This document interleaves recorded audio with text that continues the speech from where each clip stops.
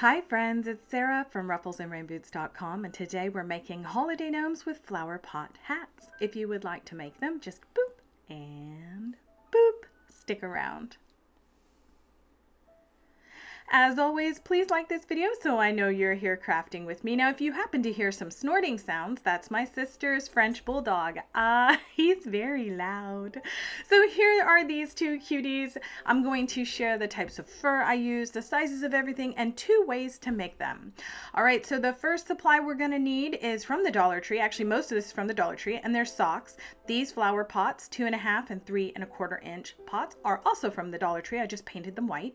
I'm going to be using a paint for the hats, a foam brush, and then any picks or ribbons or anything. These are both from the Dollar Tree. We're going to need a hot glue gun, some scissors, and something to cut your faux fur. You can also use yarn.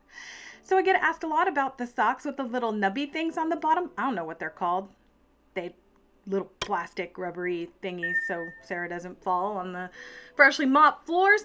All right, so this gold was a complete and utter failure. Don't know why, but it really would not stick. So I wiped it off and moved on to some red chalk paint from my little tiny pot. And this works really well. I think I'm going to stick with chalk paint when it comes to clay pots unless they're going outdoors. So I'm just going to wipe off the rest of the gold there and then cover this one in a white chalk paint as well. So let me know down in the comments below. I keep looking for Waverly chalk paint. I never really go to Walmart, but whenever I go, I look for Waverly chalk paint because that's where I used to get it. Now I can't find it. I don't know if it's sold out. Where do you get your Waverly chalk paint? This is, I don't know if it's Walmart brand. It's okay. All right, so now that you've got those painted, including the bottom and just on the inside of the hat, we're going to need something to stabilize. In my previous flower pot hat video, I shared using wood rounds because I had a million of them, but you can use jar lids, and you can also trace your flower pot onto cardboard and cut on the inside of that circle, and it works just as well. Also from the Dollar Tree, I grabbed some rocks for weight. These are just, I don't know, vase filler maybe. And then I'm just going to place the lid all the way down into the sock and make sure it's pulled up on the side. And then I'm going to grab my hot glue gun and kind of just pull down one side, hold it in place, and then I'm going to glue and then repeat that on the other side. And this is just so that they don't move around. This is a quick and easy craft. I mean, the longest thing it took me to do was paint, and I used my heat gun so that it would go really quickly. This was a fun one. My daughter really likes this one. By the way, she thinks these are the sweetest. All right, so once that's glued in place, we're gonna try and find the opening I made. I promise I thought I was prepared for this, but just going to be throwing a couple handfuls of weight into the sock. No rhyme or reason. I just wanted it to be pretty sizable because those clay pots are pretty heavy for their size. I'm going to be filling up quite a bit of this sock with polyfill because I do want a round, rotund gnome. If you don't want to buy polyfill from the craft store or on Amazon like I do, you can go ahead and go to Walmart or other big box stores, even Dollar Tree, and get their pillows and rip them apart. Okay, so I get asked a lot about when you know it's ready. If you squeeze it and it bounces back, that's enough stuffing. So we're going to make sure that we tie the knot just back of center so that we have this nice big sloped front, because again, our hats are going to be tipped back. So we want to decorate the nice big rotund front. It's going to sit like this, and it's going to kind of sort of lean back. All right. So I don't know, I just play with these things. We don't need all this excess, and I'm going to use it for something else I'm sure later because my scrap bin is like literally overflowing. But I'm going to stiffen this part up a bit because our hat is actually going to be supported by this, so I'm going to glue it together. For the fur, I'm using Fabric.com Shannon Fabrics Luxe Yak fur in the color Vapor, and it's $40 a yard, but we don't buy it by the yard. We hit this little buy a $3 swatch button. That's how we work here. All right, so the great thing is you get this pretty sizable, you know, 8 by 10, 10 by 10, I don't even know what it is. You can see it's a nice big cut, but the bad part is, look at this. There's a lot of fallout because they cut it with scissors, just like you get at the craft store. Keep all of that aside and use it to stuff a gnome later. I'm gonna use it on my next gnome. But that's the only drawback, is when they don't cut it with just cutting the fabric backing, it does shed quite a bit. So I'm gonna just cut it right off the edge here because there's just so much fallout and no long fur. This is a really long pile fur, and that's what we want it to look like. We don't want these hacked off pieces, right? Look, it's still coming off. I'll just pull it off there. All right, so what we're gonna do is we're gonna just cut a sort of rounded off V. You can use a rectangle, you can use a triangle, you can use a rhombus. Like, no one needs to tell you what shape to cut. Just make sure you're only cutting that fabric backing, and it goes a lot easier.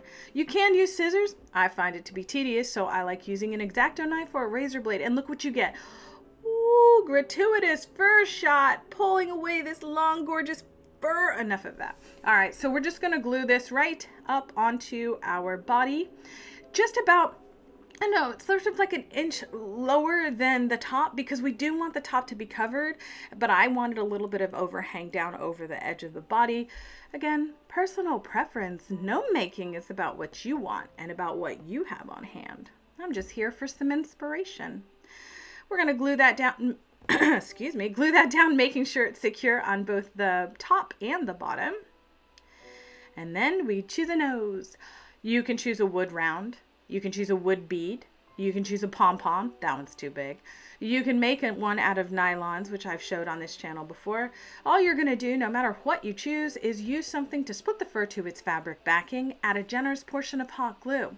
If you are using a wood bead, go ahead and put it sort of at an angle where the bottom hole is covered by the fur. The top will be covered by the hat. I get asked about the chalk pastels. So these are the ones from the Dollar Tree. They're not the best, but they totally work. All you're going to do is warm it up and then add a little color and use your finger or a dry cloth to spread it around. It gives a nice little blush. You can also use these on fabric to get a little blush on cheeks if you're making gnomes with cheeks. So here's where you just put an inordinate amount of hot glue on the front of this thing, all the way up to that knot we tied. We're actually going to put a little bit more on the front of this gnome hat or gnome nose. And then what we're going to do is tuck it up under here and then flip the entire thing over and let gravity bring these two things together. Look at that. It's fate. They were meant to be together. And then we're just going to do the same thing on the sides. Flip it over, let gravity do the work. Flip it over, let gravity do the work. See, these are silly easy. I love these. You can get so crazy with them. You do not have to use sock bottoms. I've made a fleece bottom before. I did not try felt yet. So if you'd like to make a felt bottom with the sewing machine, you can. So I get asked a lot about these socks with the nubbies. Do not cut them off. You will cut a hole in your sock. So on the heel, I'm going to make a smaller one for my smaller hat. So I'm going to cut just under the heel. You save that other piece though, okay? So we're going to do the exact same thing as we did before. So I'm just going to sort of speed through this, and we're just attaching our little round to the bottom, making sure it sits flat, and then adding our weight and our polyfill. Now do grab a string or something to tie off twine maybe at the top, because we won't have enough for a nice big knot, but we still need to create the crown that our hat will sit on, right? So here you go. You can see mine's a little too tall right now. It's obviously not fitting. So on the nubby things, somebody tell me what they're called. Use the comments. Tell me what they're called. I'm going to push the weight all the way to the front. I'm going to push the stuffing all the way to the front because I'm going to cover that up with the beard. If you don't want to do that, go the other way. And I mean, you can always hem this bottom if you'd like, but use the top of the sock, the ankle portion at the bottom, and then just cover it up with the other half of the sock. But I'm not going to do that, because I need more scraps in my life. So I'm going to just make sure that this is solid. Again, the hot glue will make this become pretty stiff, and that's what we want. Again, this is how we're supporting our flower hat. For the beard on this one, I'm using Mongolian fur in frosted gray. I love it. I buy it in bulk from Shannon Fabrics on Amazon.com, but you can get it in a lot of different places. You can even get small cuts of this at some of the craft stores. So I'm just, again, cutting a long rectangle with an X-Acto knife, only cutting the fabric backing. Then I'm going to stick this over the front of those nubby thingies. And I'm going to show you, it doesn't cover it all the way, but the fur, like hanging down, will cover.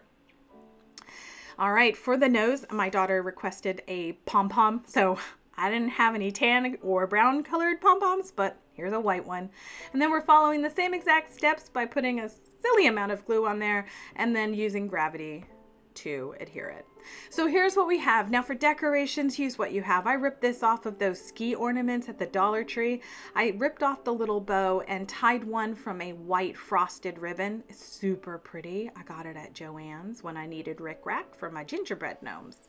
And then for this one, I'm going to use the same ribbon and tie the same bow, but I'm going to use this sprig of, I mean, let's just say it's mistletoe. I'm not really sure what that is.